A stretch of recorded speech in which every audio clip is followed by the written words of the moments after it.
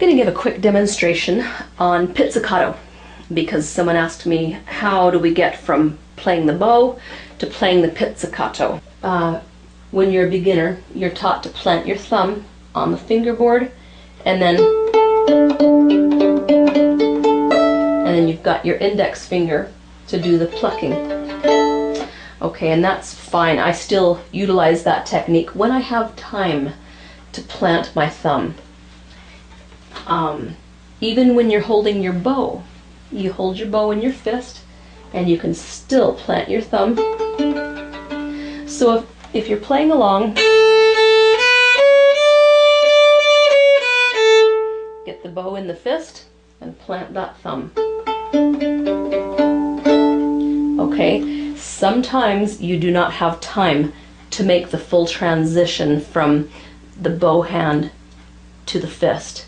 So what you do then is you maintain your bow hold, but you allow your index finger.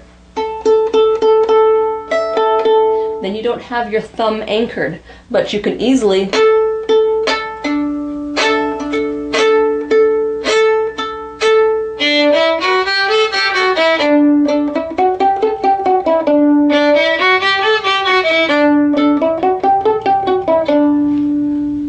Okay, so it depends on how much time you have. Whenever I have time, I do make the full transition and I plant my thumb because it's so much less effort. It's more relaxing to do that. But more often than not, in orchestral playing, you don't have time to do that. So then you can just maintain your bow hold and utilize your index finger while the rest of your bow hold stays normal. On really long and extended passages, I set my bow in my lap, not usually on the violin stand because your stand partner might knock it off. I put my bow down completely. If there's like a whole 5-minute passage with just pizzicato, take it easy on yourself and put your bow down. And finally, if you ever see the little tiny plus sign over a note, that signifies that you are supposed to use left hand pizzicato. And usually, if you're lucky, it's going to be on an open string, but sometimes it's on a fingered note. And I can't find my music for Zigeunerweisen by Sarasate, but there's a passage in there that uses a lot of left hand pizzicato, and I can only remember the first bar or so, but it goes.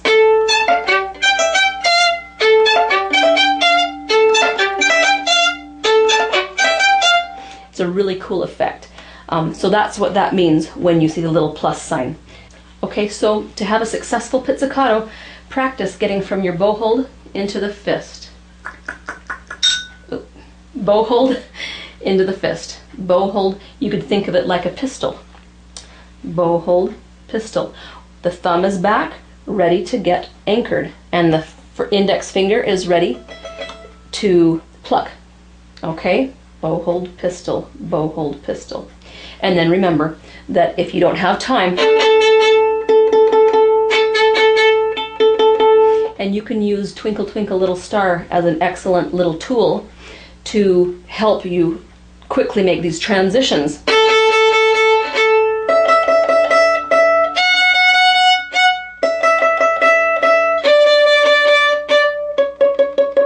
Very good exercise. Okay, hopefully that was helpful. Thanks for watching. I'll see you next time.